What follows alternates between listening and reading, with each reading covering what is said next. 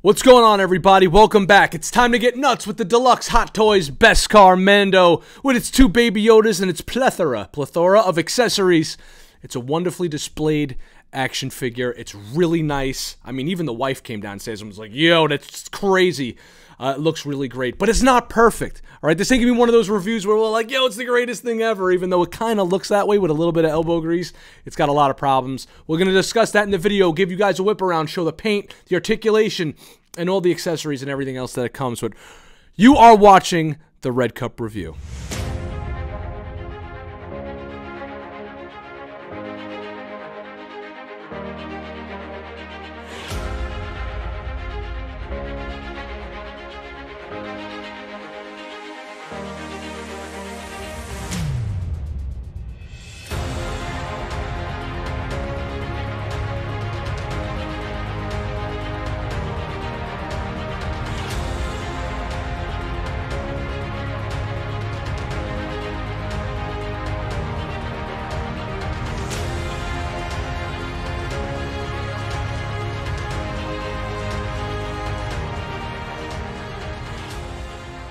If you're going to spend $300 on an action figure, you want at least the packaging, I guess, to look kind of like it's, you know, really extra nice. And that's, I guess, their way of putting this strip now, this artwork, extra little piece on some of their newer figures Hot Toys been doing, which is pretty nice.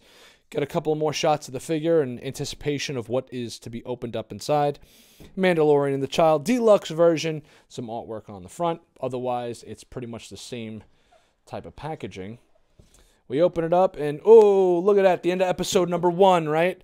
Grogu, Baby Yoda, meeting Mando for the first time. Very cool shot. They recreated that with the, the hot toy. And then, whoa, look at that. Damn, wow. Look, they just got the accessories right in your face. Like, we're just going to punch you right in the face with the amount of stuff we're giving you. Older Hot Toys would usually bury the accessories and stuff behind the figure, and there is actually more behind this.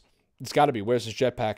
But this is like, we're just gonna smother you in all the goody goods that are up front. All right, let's take a look at Mandalorian up close. He's a great figure, but he's not perfect. There's a couple of things that are just annoying the ever-loving shit out of me about this thing, and there's really nothing I could do about it. But some of the good. The head sculpt looks absolutely incredible. I love the weathering on it. It is not just shiny. I love the way the natural shadows catch on the inside of the mask here. The helmet look great. Why, would you ask, do I have the light on the side of his head and not the regular piece? Because it pops out ever so easily. This one actually stays in better than the other one. And the other part of his headpiece that clips into the side doesn't even clip in. It doesn't stay in at all. And it's really annoying. And it bugs the shit out of me, man. You got to just like put it in and then just pose it the way you want and leave it. Because the minute you even breathe on this thing, look, it comes right out. I didn't even tap the figure and that thing came out. So, unfortunately, mine, you're going to have to go with the light there, Mr. Rob Banks. Right? So, you put the light in on the side of his head there. And we can move on with the rest of this figure. I wanted to just point that out right away, but his head articulates going all the way up. He could look way, way up. He could look way, way down. It's on a ball joint here. The other thing fucking fell off. You see what I'm saying, bro? So, it's on a ball joint here and a ball joint up in the neck. It rotates in both areas. That thing doesn't pop off that easy. I just kind of knocked it off right there type quick. And as far as the arms go up, they go up way high, but not much higher than that. I'd be really careful with it, though. He does have the double joints in the elbows, which is cool. So there is the fat suit underneath. You could hear it stretching and squeaking as you move it around. It's just the way it is, man. There's not much you're going to be able to do about that. So that kind of bothers me when it comes to posing him with some other things. Like, take, for instance, his fire effect. So the fire effect pegs in right there. You see that tiny little slot right there? Okay, so you put the flat part of the fire effect. You can slide it right in there. And what's cool is that it actually lines up perfectly with the jet of the fire that's supposed to shoot the fire out. It lines up perfectly with it, right? And it looks great. But unless he's flying and shooting downward, he's kind of shooting like down. And I don't like that, because he wouldn't be shooting like that. He would be shooting it out straight. But when you straighten his arm out and try to even get the arm to go forward, it's a huge pain in the ass to get it to go out. Now, you can get it to go out straight that way, but even then, it's not really going out that far. So that kind of bothers me a little bit. He's only shooting from the hip as far as the flame effect goes. But look, I got to show you guys the goods, the bad, and the ugly, right? Be careful with these things, these bandolier pieces. These are the charges for his blaster that pegs in here, actually. Those are removable, and you can put them in the blaster itself, which makes no sense to me. I don't know why the hell you would want to actually be able to physically load the blaster up. There's like a spot in the blaster where they actually load into. And I'm not getting into all that. That's just absolutely crazy. Some people be like, oh, I can't believe I can load his blaster. I mean, come on. You're going to pose them, put them up on your shelf. Honestly, I don't give a shit about stuff like that. So this will peg in here. I know, I use a lot of foul language on this because I'm passionate. And that's how us New Yorkers are. We're passionate. You throw it over his shoulder, and you can also clip it on with the magnet that's back here. There's like a little magnet piece that I'm going to get to in a second, but it kind of just slings over his shirt like that. I'm going to pull this out, and I want to show you guys something that's really cool, and another problem I have. Now, the way, I know I'm jumping around between articulation and the way it looks, but you guys can pretty much, you don't need me to tell you how it looks. You could see the shine, you could see the weathering effect, you could see how cool the gauntlet looks, right? That's where that piece pops out, and the whistling birds pop back in there. Over here, you got this little thing, which I lost on the floor, because those don't come out, but this one does. And I'm not going to show this off in the accessory section, because I'm showing it off here. And this thing slid out mad easy. And it slides in and it pops in there, but you really got to stick it in there. Get in there. Right? And it stays in. You really got to get it in there. And then you tap it and it pops out. And this is just a recipe for disaster. Unless you have these things just sitting in a DTOF or cabinet. Now, moving on to something I do like. The holster doesn't have a magnet. It has this little strap that straps right in there, and I think that's just lovely, because for those of you that remember the nightmare that was the Bespin Luke Skywalker, the magnets disintegrated. So after time, those tiny little magnets just literally turned to dust. And I'm in like the most super controlled humidity controlled room you could possibly imagine, and that was an issue. But I'm glad they went with the strap, because you don't got to worry about the magnet disappearing on you and dissolving. So that's cool. Which brings me to this. Look what we have here. More tiny little magnets that I'm telling you right now, in about 5 years, are going to turn to dust on you. And this is the same type of shit we went through with the Luke Skywalker from Bespin. And they clip together, and you could slip the front of the blaster rifle in through that, and that's how it kind of pegs in through there. And it also goes through this little hole back here in the cape. This strap piece goes through the hole in the cape. You slide it through there, and you have the thing strapped across his back so you could see it. There's no wire in the cloth cape, but that's fine. It's got nice weight to it, and just kind of sits and rests very nicely. As far as the articulation and the legs go, they go out about that far, which is nice. He doesn't really throw that many kicks, but if you want to get him into a semi-crouching position, you'll be able to do that. It's got a nice little ratchet sound on the legs, so I like that too, because they go all the way back, and yeah, they're going to stick in there. Not loose. It's nice. As far as the rotation on the ankles go, he's got great rocker ankles. Really great rocker ankles, actually, going forward and backwards. So you can get him in those cool walking poses or even some cool flying poses. And all of these also come out, I believe. These also will come out of here. So be careful with that. Too many things to be friggin' careful with. The boots, though, look great. They could have used a little bit more weathering, perhaps, on the bottom of the boots, because he is walking in dirt and sand most of the time, especially on that diorama that they gave us. This is my favorite part of the. I think this looks the best as far as his armor goes. I love that. It looks all melted and stuff. Look the way it's catching the light up in this area in particular. Very cool looking. I really like the way that looks, especially under certain lights. But this is all on Velcro. You can pop these off. This is soft plastic here, which is nice. So you can pose him up without having to worry about his legs getting hindered by the armor over here, which is pretty cool. And this is, pleather also. And his arms on either side only go up about way high. So if he's shooting from the hip, unfortunately. But you can bring his arms all the way up like that to give him like that kind of go ahead, make my day, Clint Eastwood looking thing. But he can't even point the blaster out straight up in front of him. That's about the best you're going to be able to get. And that is a little disappointing too. Oh, God. But look, man, they got to get off these fat suits to fill out their outfits. They got to develop a new body and stop being lazy. You know, I'm sitting here trashing this thing, but it's actually pretty nice. It's actually really nice. If you're careful with it and you can move it around and pose it and take your time with it, you can get them in some really dynamite-looking poses. But again, these Hot Toys are just sometimes, man, they just miss the mark from being perfect. So I'll give you guys the rating on this figure this far into the review. I'm only giving them 4.25. Now, you know what? 4 out of 5, because between the fat suit and this thing falling off his head, I'm taking off a full point for that. I've had it with this type of bullshit with these figures, but I'll tell you, it's still really, really nice. It's like it's like a strong 4 out of 5. As far as like the deluxeness of it, it's like a 5 out of 5. But as far as the actual execution, because this is just driving me nuts, and the fat suit, I'm deducting a full point. But nonetheless, I digress. He still looks pretty damn awesome. And as far as the backpack goes, the jetpack, boom, right on the back. And that's got to make up for the nightmare that was the Boba Fett, right? Just put it right on there. Off. And it stays on, too. Look, it's not coming off. I'm shaking the crap out of this thing, and it's not coming off. So that's nice. You can see? Very cool. You don't get one. You get 2 baby Grogus with this deluxe set. Cool as hell, right? There's some nits that I got for it, but it's Baby Yoda. You gotta love him, right? So we're gonna take a look at looking at the pram first and how he pegs in.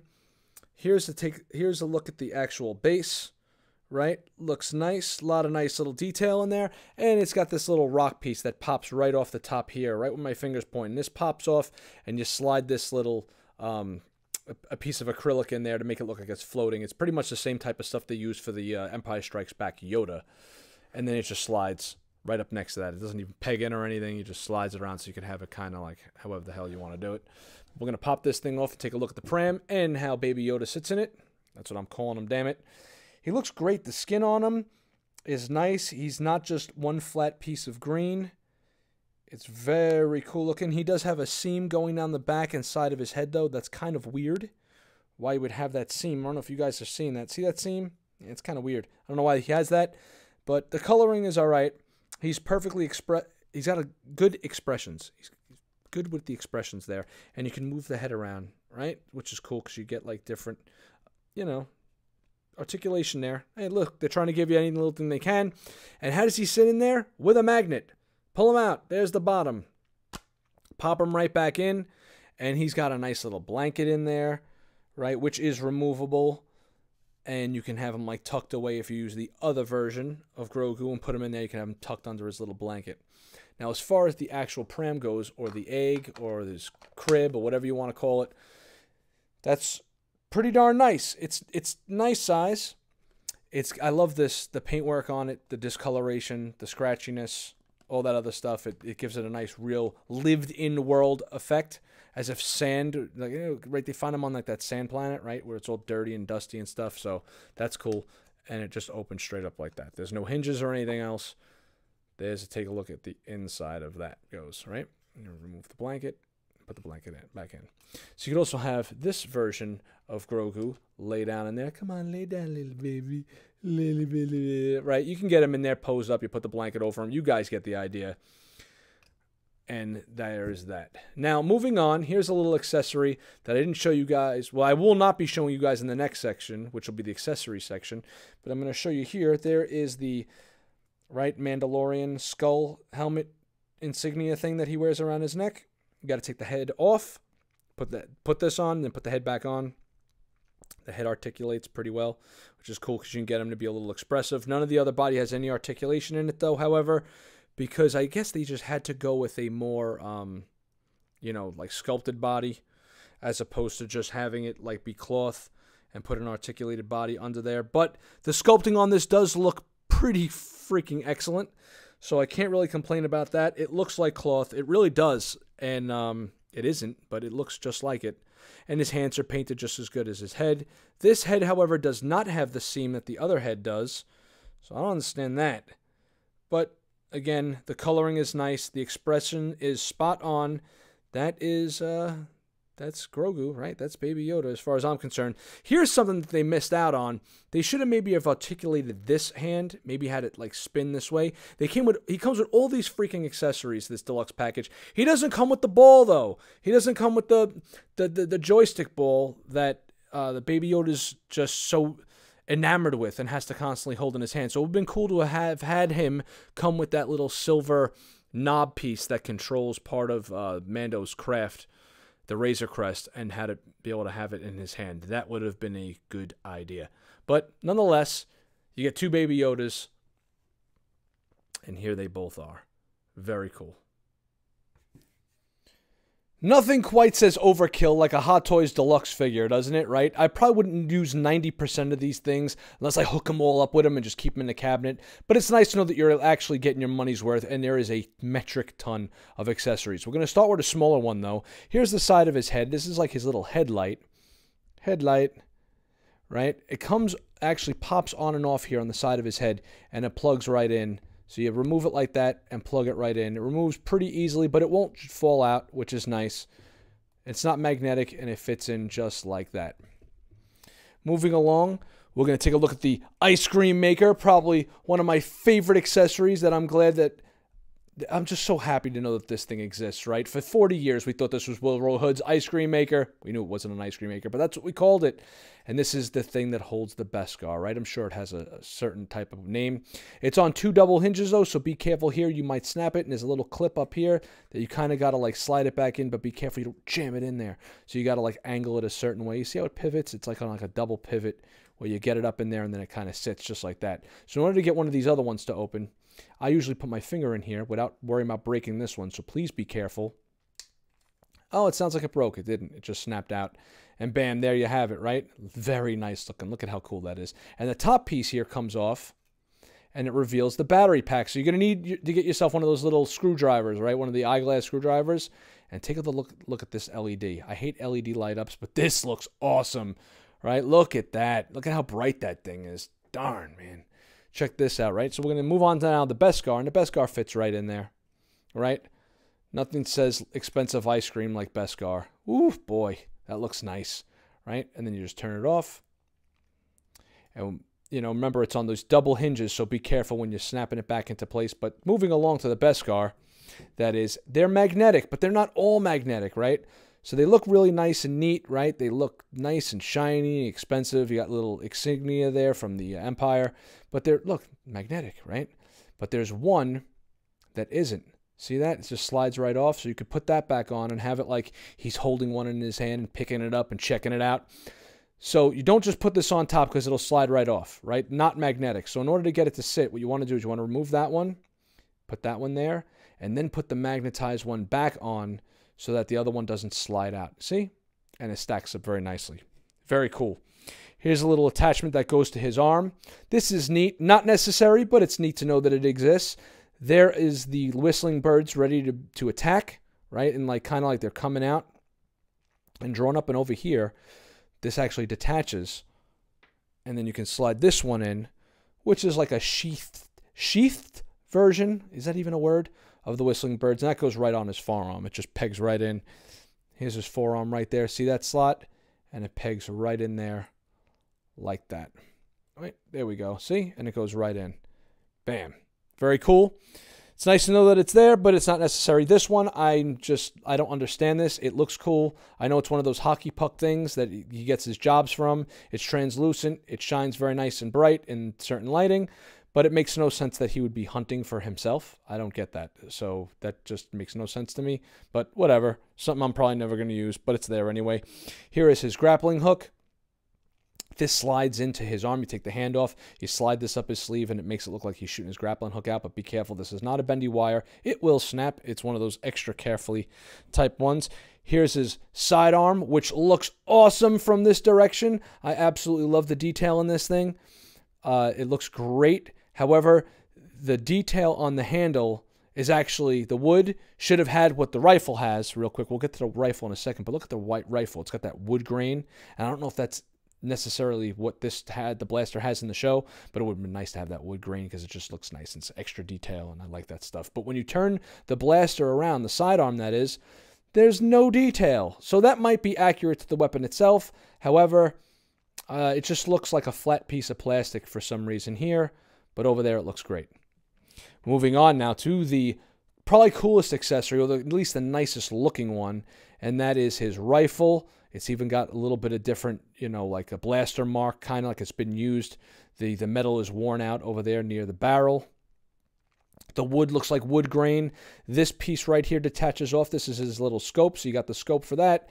And then you could also pop it off and have him hold his scope, right? Like he's scoping out the guys that are holding Grogu, right? Look at that. There's his little thing right there, and then it pops right back onto the side, right? So that's pretty cool. And the wood grain on this, the wood finish is very nice. I love that little piece of detail. Love woods. I grew up with wood paneling in my grandparents' house, so that's probably why I like it so much. And there's the thing that attaches to the front of his shirt, or the front of his breastplate, however, that allows it to hang and sling over his shoulder. Very nicely well done. Love the metal look and the worn look on that one. We're only going to take a look at one of his hands because all of the hands are pretty much the same. It's got that nice Hot Toys paint that we come to expect, which is pretty cool. And it's worn out around his fingers, too. They look worn and used on his gloves, so that's pretty cool. And I'm glad they don't come, the figure didn't come with the fisty hands, right? The fisty hands are actually in the pack. I like that because I want to be able to take my figure out and start using it right away and not have to worry about switching things out. Here is the Mudhorn insignia, you know, that he gets. It's a swap out, right, for his shoulder pauldron. And it's actually, hear the scratchy scratch? That's Velcro right there. So the shoulder pauldron pops off very easily. It is Velcro, and this one Velcros right back on. And there's the Mudhorn insignia, and it looks great. Loves the oxidization effect on the armor, too. Love the paintwork on that, and it shines really nice, too. It actually looks like metal. I love the paintwork on this. That's really where this thing shines. Here is his tracking fob. Be careful, this thing doesn't bend either, but that's his little tracking device. He comes with this cool vibro knife, right? The vibro blade that he uses to kill the Mudhorn with. Spoiler alert. But you guys would have seen it already. Look at the paintwork on that. That is excellent. And this slides right into his boot, and it's a little pointy, so be careful. Here are the whistling birds. Also a very cool, I love the way it looks like smoke coming out of there. It's not like shaving cream. It looks like smoke. And I like how they're not just shooting straight out. They're actually like, has like a little bit of a twirl effect, which is cool. And it's the same thing like I showed you guys before. It snaps onto his arm, pegs right in, and that's why there's that little triangle under there. Looks very nice. And you even get like a little bit of a metal shining out in the front, which is very cool. The whistling birds themselves. And his jetpack. Be careful with the jetpack here because there's no articulation in these thrusters. The thrusters are nice. They pop right off and pop right back on. Look at the way the light captures that. I know I sound cheesy sometimes when I'm talking about these things, like I'm actually trying to sell the damn things, but just look at the way the light captures that. It's great. The friggin' paintwork and the way the molding is done is excellent. You get all the different colors of fire, which is nice. Gives it a real authentic feel to it. Real authentic look, and there it is. Obviously, it's the same color as everything else, and it's painted just as well, so that's very cool. And it's also magnetic, so this is something they should have used for the Boba Fett hot toy. You slap it right on his back, it goes right on, it pops right off. Look. And it even goes, not that you would put it over his cape, but look, it goes right on. Right? Very cool, and it's strong, too. So, excellently well done. Love the jetpack, although you're probably not going to see it, because what the hell are you going to do? You're going to have him facing forward or backwards or what? How are you going to display your hot toy? Here's the fire effect. Love the flamethrower, and this clips on right there. You see the clip area?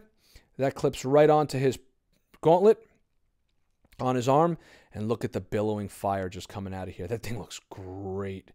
You put some light behind this guy or from above and have this on there, it's going to look terrific. You know, so that's nice. Nice effect.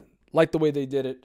Very cool. Last but not least, here is his stand. And this is basically a repurposed stand of the Hot Toys of The Last Jedi Luke, which was the salt base with the red where the footprints were. This is pretty much the same thing. It looks like there was a footprint here, like he's walking forward. So, I mean, he walks in sand. What else are you going to do?